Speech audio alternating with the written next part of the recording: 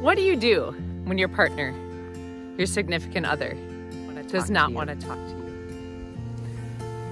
One of the challenges I see in relationships is that we tend to get a little upset with each other and perhaps shut down. So just like this frozen beaver dam behind me, we create this cover over ourselves. A protective shell per se, because we've been hurt. Perhaps our needs aren't getting met. Perhaps there was a miscommunication. Perhaps we feel like our partner isn't giving us enough time or enough energy or isn't listening to what it is that we truly need. Perhaps we've asked for something that we really want and we're not getting it. Have you ever had a relationship where you just felt yourself shut down and wanting to not communicate because you're hurt or feeling alone and isolated? That's why it's so important to start reaching out to your partner. See, beavers are really great animals because they build these dams that freeze in the winter, but they have the holes in the floor. So they go out through the floor into the water, which is not frozen, and all their food is stored underneath to nourish them for the winter.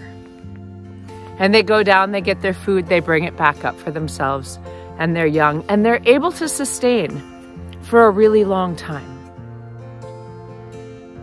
So what if, when your partner has that shell around them, and perhaps they're hiding out in their room with their video games and all their chips, or whatever it is, at the mall, shopping, at work,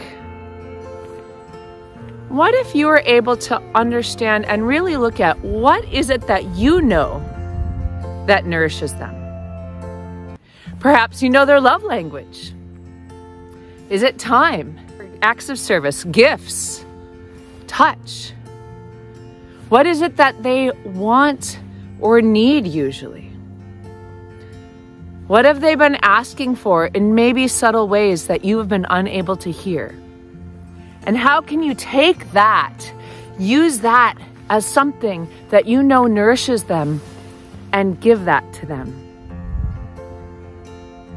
Because have you ever had someone apologize to you or reach out to you and say, hey, I'm feeling a little disconnected. I'm really sorry.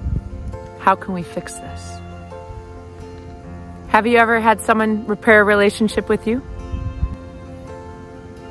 That's why it's so important to look at nurturing the relationship if you really care and see how can his or her or their needs be met in a way that's both comfortable for you, even if it pushes you outside of your box, but it's not something where you're giving yourself completely up. But maybe you're making some sacrifices. Maybe you're making some intentional small steps towards change that can really show them that it's okay to let go of that ice melt on top. That it's okay to open the waters and come out and connect with you. Because now imagine, instead of them being in their shell, hiding, isolating, and now you start isolating or feeling alone and lonely and uncared for, and you're hoping that person comes out of their dam or out of their room or out of their shell or back home from work and starts reaching out to you, and then you're not getting that because they're hoping for the same thing. Imagine, instead of all that pain and all that stress, that you take the first step, even if it's hard, even if you're in tons and tons of pain, and say, hey, there's a break. I am feeling a break. I am feeling alone. I'm feeling lonely. I'm feeling regretful. I'm feeling whatever it is that you're honestly, truly feeling. And you look them in the eyes, because looking someone in the eyes creates connection. It releases oxytocin. It allows for a feeling of vulnerability, which creates trust. So look them in the eyes and really, truly, from all the fear places, but all the places that want love and connection, speak your truth. I want to be connected again. How can we make that happen? What do I need to do to facilitate that?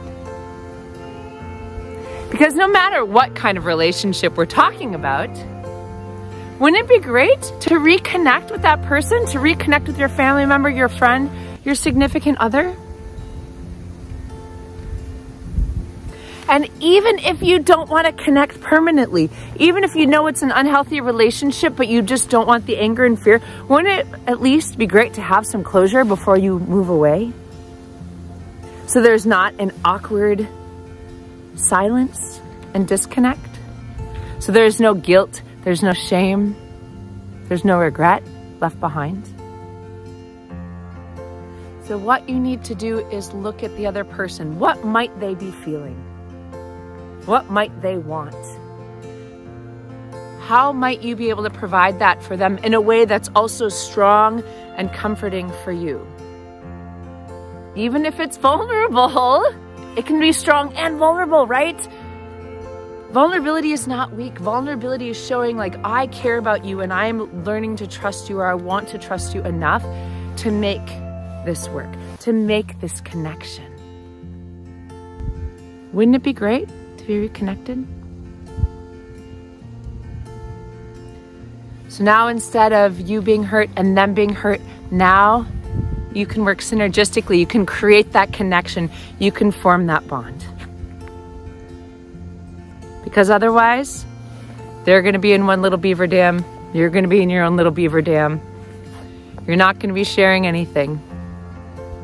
And your winter of relationship is going to be cold and challenging and tough, if it even makes it at all. So I'm empowering you today to make the choice. Make the choice for your relationship. Take that step that you need to move forward in whatever way you can. Honesty, integrity, vulnerability. Say what you need, say what you want, give them what they need, because when you get what you need, aren't you more likely to give back to somebody? If someone's giving to you and giving to you and giving to you and sharing with you and complimenting you and connecting with you all the time, don't you want to connect back? It's kind of a natural part of nature. I mean, nature gives to us all the time. Look at the sun, it's always giving. It doesn't ask, it just gives. Even when it's covered by the clouds. So comment below. I look forward to hearing your stories of where you're struggling and how you've used these tips to connect. Please like and subscribe this channel and look for more videos on the nature of relationships. I'm Dawn Bennett, helping you clear your emotional pain. Namaste and take care.